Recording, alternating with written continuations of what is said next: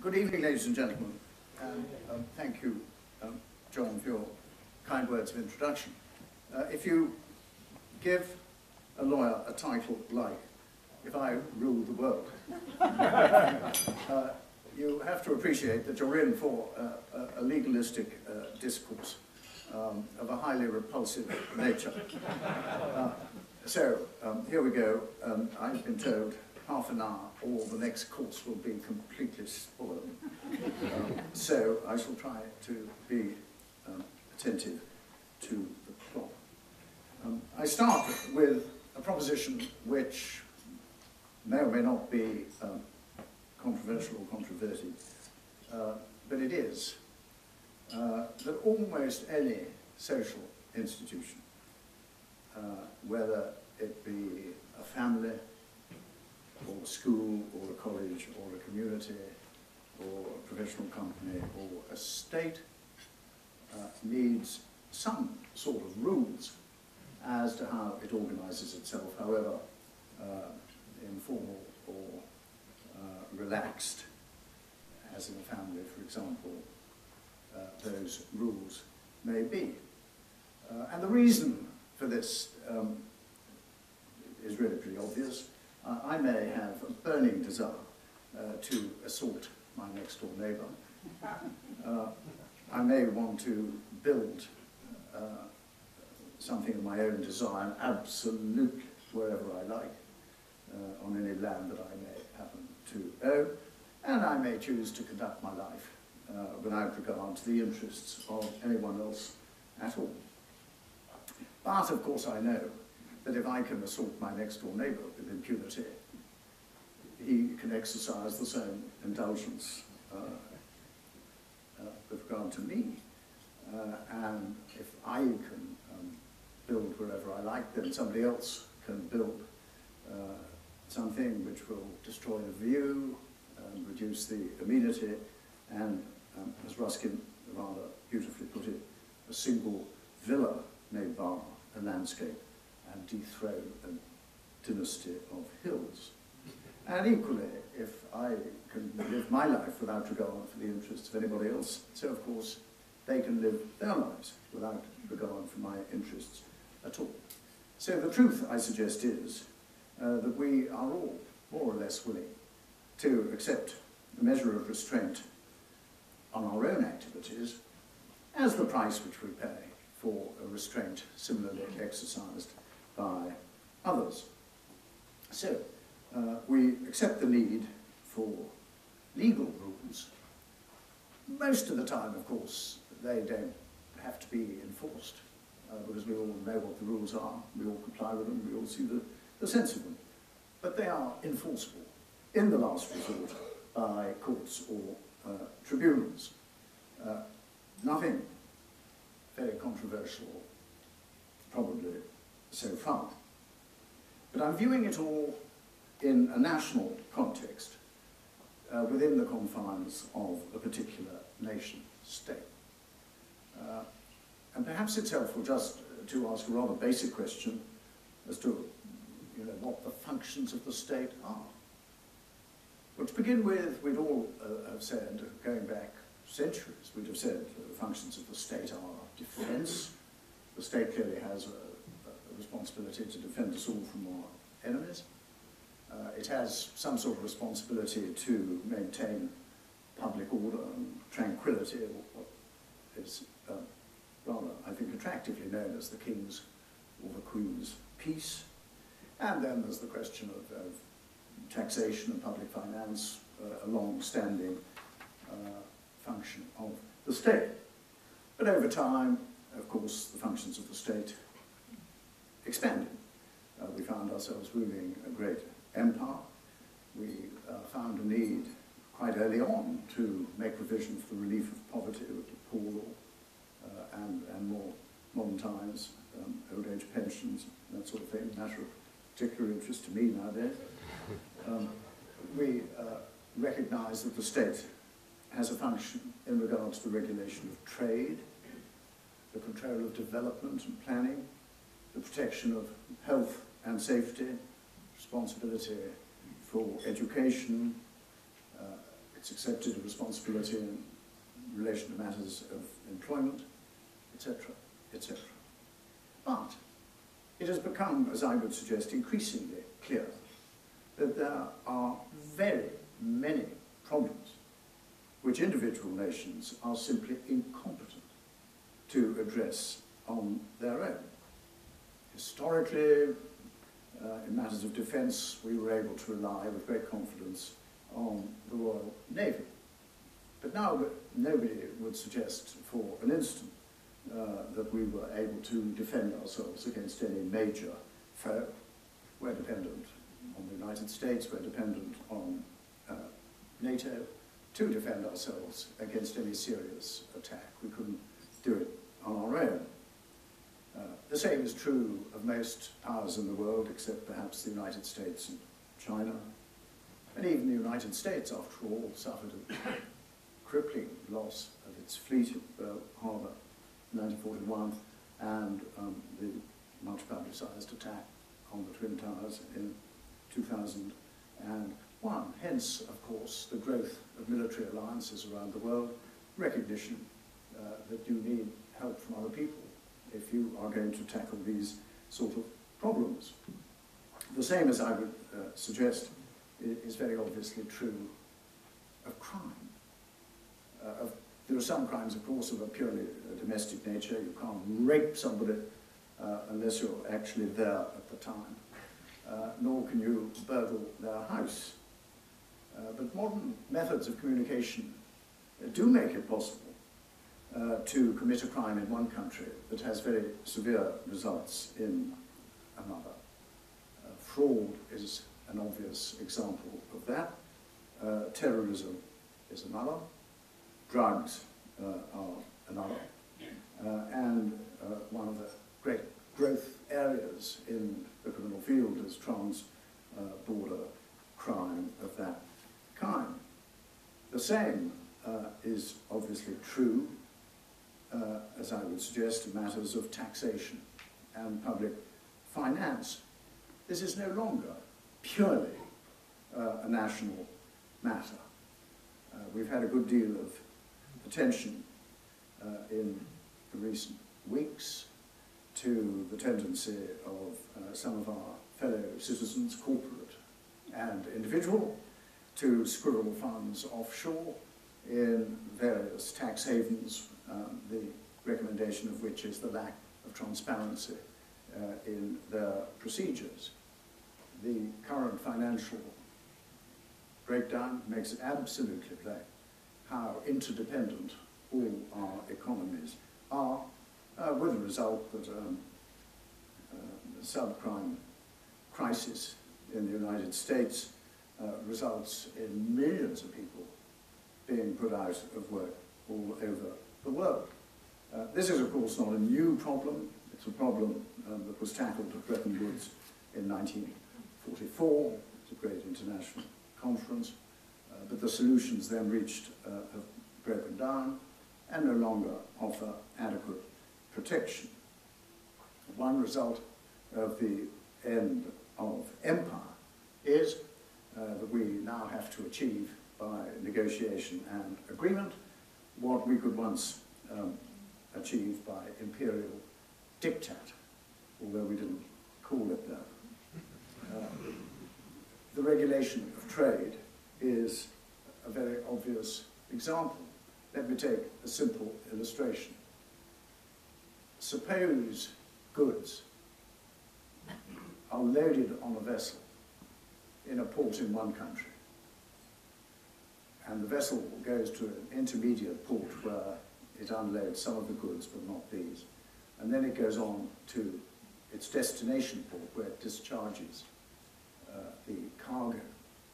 It would be completely and utterly absurd to have different laws governing the loading of the cargo in the first port, or the pause and any transshipment that might be in the intermediate port, and the discharge at the third port. And the only sensible thing is to have a common code of rules that everybody signs up to, and that govern the whole transaction, from the loading of the goods at the beginning to their discharge at the end. And that has, of course, been achieved by international convention. The Hague Rules has sort of updated that a large number of maritime nations observe. And there are similar provisions governing carriage by air, governing carriage by road, and of course GATT and UNCITRAL. The same is all true, as I would suggest, of health and safety. Some of these things can be safely dealt with within national boundaries. But then one gets quite a lot of conditions which are extremely dangerous and which don't respect national boundaries, like AIDS or avian flu. We're all legitimately concerned about the safety of the products that we eat and drink and use and wear, which may very well not have been produced in the United Kingdom.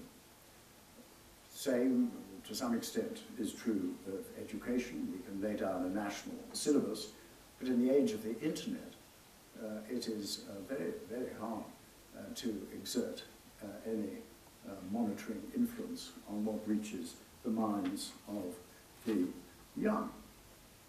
Employment. We want people to be free to come and work here when we need them.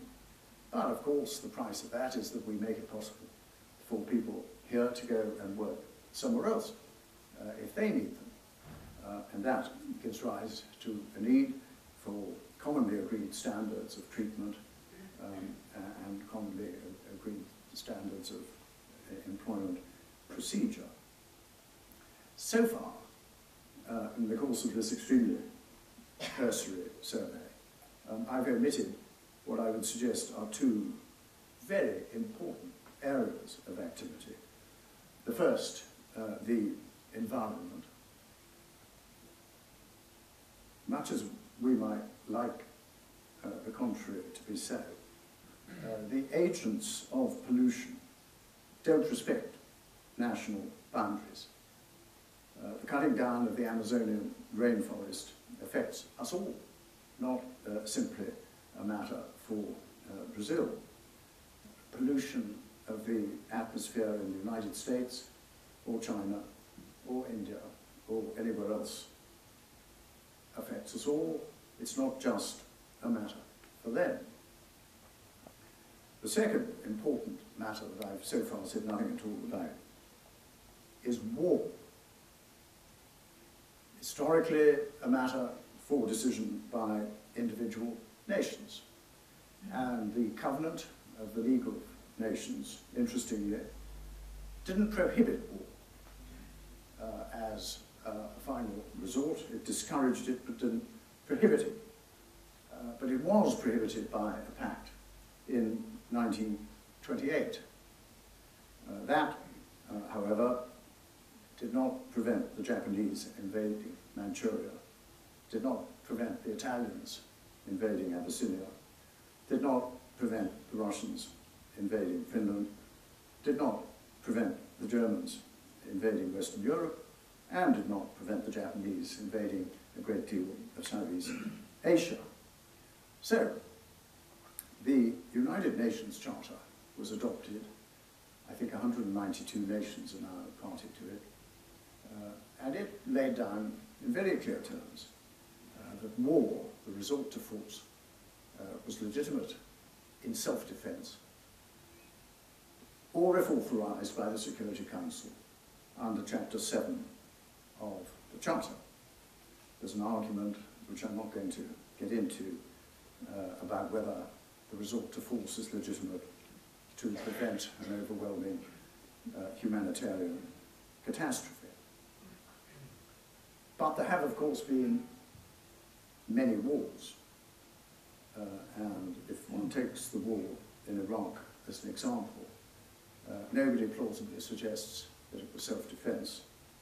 And nobody suggests, I think, that Iraq was invaded to prevent an overwhelming humanitarian catastrophe. And the question, which is a matter of controversy, is whether it was authorised by the Security Council.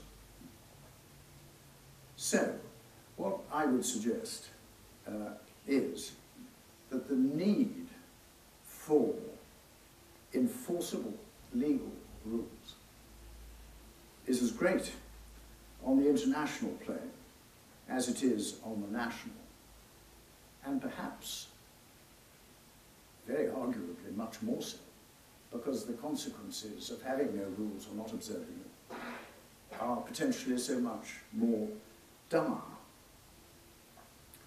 So, if I ruled the world, I would seek to address what I see as the major weaknesses in the international protection of the sort of rights that I've been discussing. And I shall mention three weaknesses. First, hugely important areas of international life are not regulated by international agreement in any meaningful sense at the moment.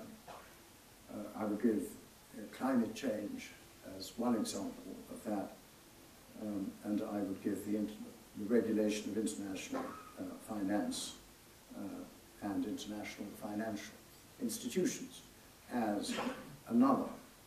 These are gaps which I would suggest need to be filled not for the sake of regulation for its own sake, but because regulation would improve the lot of mankind.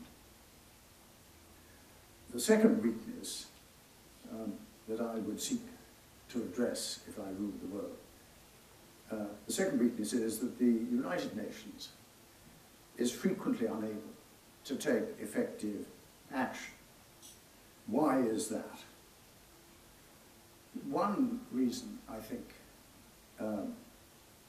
is that it has no soldiers. It has no force at its command. I think it's clear from the language of the Charter that those who drafted it contemplated that it would have, that the member states of the United Nations would make force available to it, who would then become United Nations forces available to act on its behalf. As it is, the United Nations is dependent on member states being willing, in effect, to lend forces to it to carry out its missions. And they can't be forced to do so. And there's no sort of quota saying, you know, it's high time you provided 20,000 men at your turn.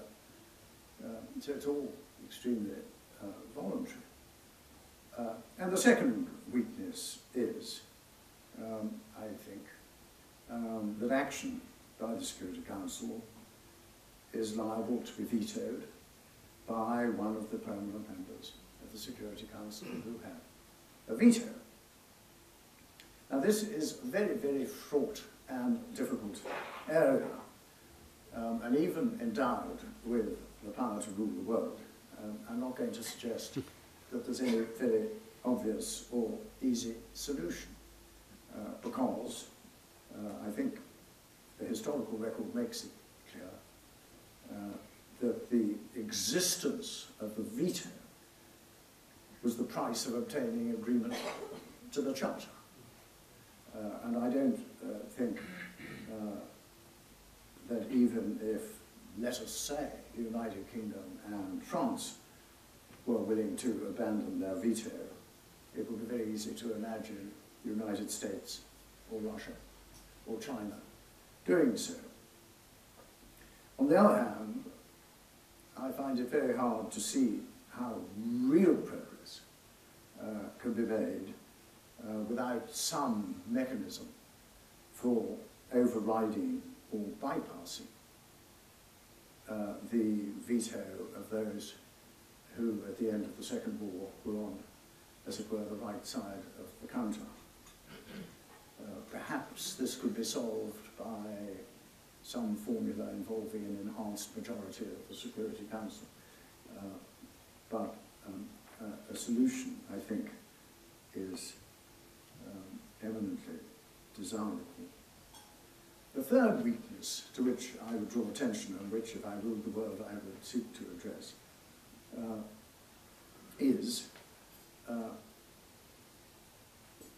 the lack of effective compulsory enforcement of international agreements, even when they've been entered into, even when they're accepted to be binding in international law, and even when it's pretty clear they've been violated.